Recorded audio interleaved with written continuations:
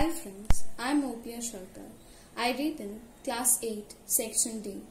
I am a student of Satish Chandra Memorial School. Today I am here to demonstrate a science experiment with you all. Today my aim is to prove that carbon dioxide does not allow to burn the flame. The materials which we require for proving the experiment is we need water, vinegar, baking soda, spoon, tissue paper, candle, straw and the plastic bottle. Now we are moving to the procedure. First we will take the plastic bottle. We will take the plastic bottle, then a straw. Then we will put the straw in the hole that it is done in the plastic bottle. Here we will put the straw. Like this. Now we will open the cap and we will pour vinegar and water in this bottle. So friends, now we have done it. We have poured in it the water and the vinegar. It is a solution of two of them. Now we will take baking soda.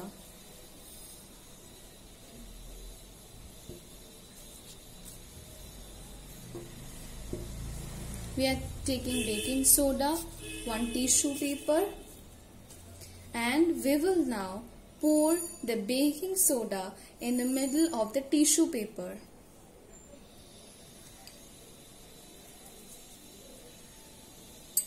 Now we will fold it like this. Make sure that the baking soda is in the middle of the tissue paper, or else it can fall.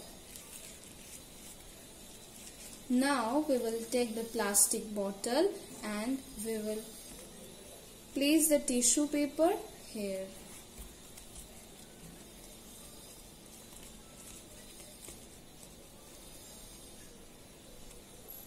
Now we will place the cap in its position.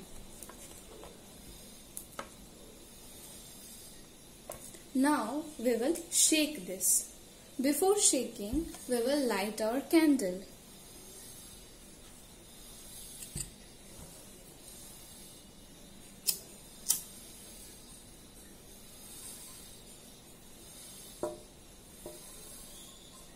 So it is ready here. Now we will shake it. Then see what happens.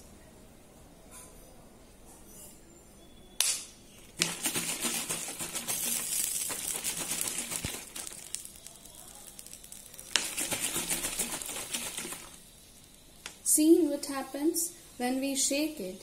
The vinegar and baking soda mixes with each other and carbon dioxide gets formed.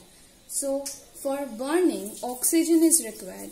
Here when we form the carbon dioxide, the oxygen amount is getting less. So the lighted candle becomes the normal candle only. No light or no flame is there after giving the solution gas in it.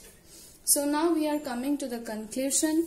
Carbon dioxide does not allow flame to burn, and we can make a fire extinguisher like this one. So thank you.